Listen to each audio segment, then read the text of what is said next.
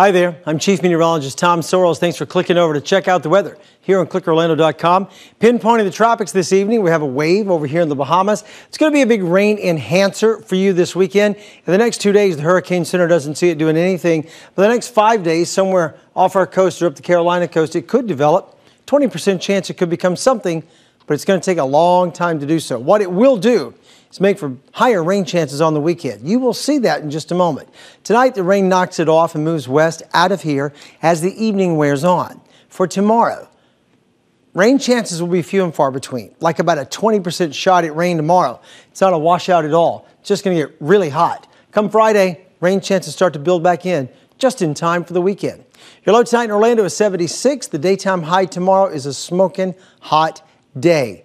All the way to 94 with rain chances at 20%. Here's the week ahead.